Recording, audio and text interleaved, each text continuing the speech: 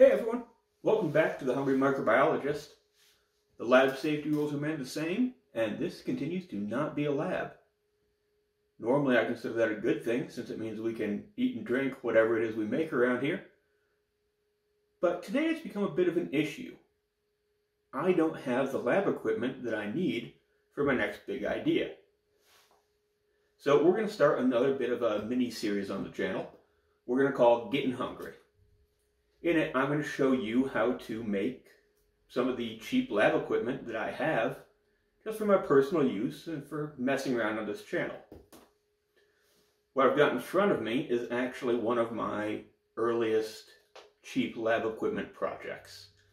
When I was in a school lab, one day I asked my instructor why we didn't have a rocker. It's a very standard piece of bio equipment. It literally rocks side to side. You use it for so many things that you don't want to settle or that you want to cover in a stain, etc. Very versatile, very useful thing to have. And we didn't have one. In the lab while we were working, we quite often would use our shaker for everything. And if we needed to do it with a shaker, that was a little upsetting. The students that were just taking classes would often tape things to the side of a shaking incubator and run batches that way. It was a little ridiculous in my mind, so I asked, why don't we have a rocker? The professor just kind of shrugged, and I accepted that for a while, but then I looked up how to get a rocker, and the prices kind of upset me. I ended up taking it a little bit personally and set it on myself to begin designing 3D printed components that I could use to build my own rocker. Well, I need to be working with LB media, or specifically the LB broth. We've already shown you LB auger, and that worked great simply using the Incubator 3 Pro. The Incubator 3 Pro, turns out it doubles as a 3D printer, so that's how I got these pieces. But it doesn't work as a shaking incubator. I need a shaking incubator. So we're going to make this rocker that I already have designed. Then we're going to work on designing a heater. This heater that I've worked out here, as you can see, it's going to be powered by an Arduino, running a 5-volt heater. The heater is largely just a powerful resistor that will generate heat. To control that, we're going to be using a thermistor. A thermistor is just a variable resistor that changes resistance based on heat. So ultimately, this circuit here is just 3 resistors all serving different functions. What it'll do is ideally keep everything. I've actually got it set to 40 degrees. As you recall, we run our media at 37 degrees, human body temperature. What lives in your house thrives inside your body. However, since this is all a little bit improv, admittedly, I am going to be raising it up just a little bit. Whatever is in the media will be on top of my heater, sloshing side to side. I don't know where exactly to place my thermistor optimally. So we're going to go with 30, or we're going to go with 40. Assume that the media will stay a little warmer at the bottom, a little cooler at the top, and probably in the end work out just fine. So let's get started. Said I have designed and worked with this rocker before, and as you can see, I have already printed most of the pieces. So all the big jumps and clothing changes you're going to see are mostly just going to be me waiting for glue to dry.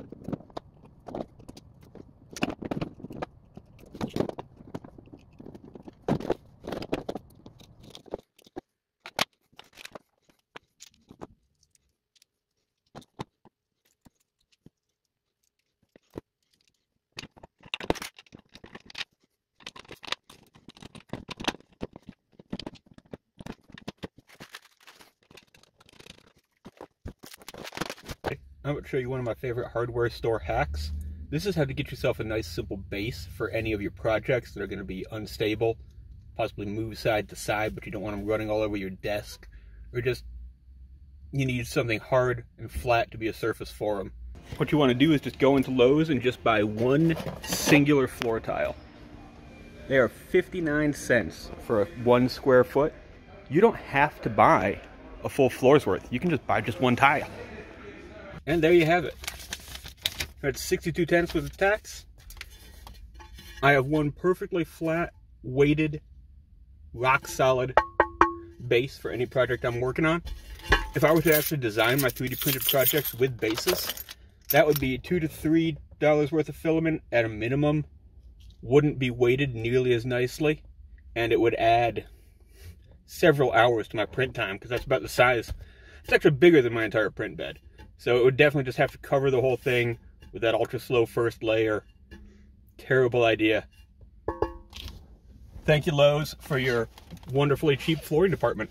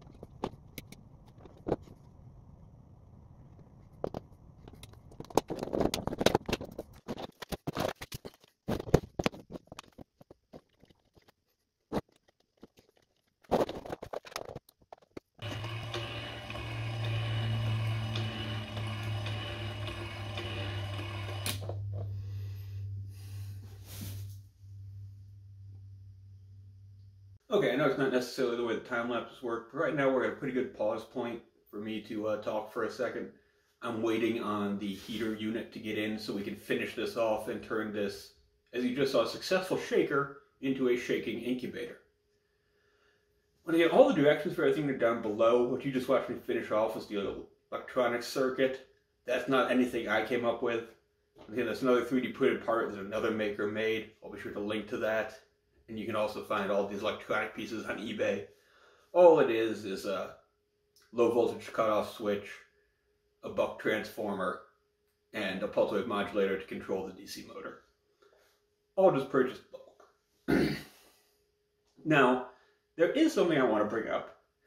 If you were watching the video, and you saw closely, you saw my buck converter start shooting off sparks, and then I was worried it was broken, so I put the wires into it and then tapped them together to see if they would spark to make sure that it was still functioning. And I just want to remind you that this channel is not even at the level of do as I say, not as I do. This channel is at the level of don't idolize me and don't imitate me. If you're going to go building anything that I do here to use in your home or your not a lab or your lab, please be smarter than me and be more careful and practice much more safety. Thank you. I don't want any of my viewers doing anything nearly as stupid as what I do. Okay, so another important part in the project. I have currently that LED representing where I want the heater pad to be. I have the heater pad running, and I have my thermistor down here. However, connect my heater pad to my thermistor. We can generate enough heat that it will turn off that LED.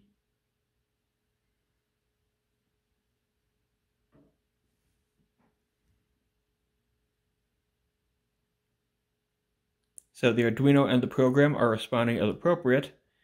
However, I cannot get it to draw enough power to power this heater pad. So I will get back to you as soon as I have that problem resolved. So to solve that last problem I mentioned, here's my MOSFET switch. That is exactly what I said I needed. It's going to take a signal from the Arduino and then channel a 12-volt power supply into my heater. It is now wrapped inside the heater coil. And as it cools up and heats down, it stays regulated by turning the MOSFET on and off and using the 12-volt power supply to power the heater. Alright guys, that concludes this special episode of Getting Hungry, here with the Hungry Microbiologist. Here at the Nada Lab, we've just gone through a serious upgrade. This rocker here will be working to keep liquid media agitated, and this improvised incubator will be able to keep things warm. This is my first Arduino-powered piece of equipment here in the Nada Lab. It is absolutely amazing the way we were able to use the thermistor connected directly to our heat, the MOSFET switch to power the heat source, and the Arduino to turn that all on and off as it goes. That'll keep everything growing just like it used to on the Incubator 3 Pro. But now we can put that wherever we want and have this nice shaking, moving environment to work with liquid media. Guys, thanks for joining me. I've got another Getting Hungry episode already in the works, just due to the shipping time of some of these parts. The other one is nearly ready to come out. Only thing you'll notice change there is a much worse video quality, since I am building a spectrometer and I made the spectrometer run off my phone's flashlight. Not the best idea since that's what I record on, but if you can sit through watching me work with my laptop camera, that is going to make for some really interesting tinkering and engineering bits, and eventually for a really nice video when we start working with LB Media. Till next time.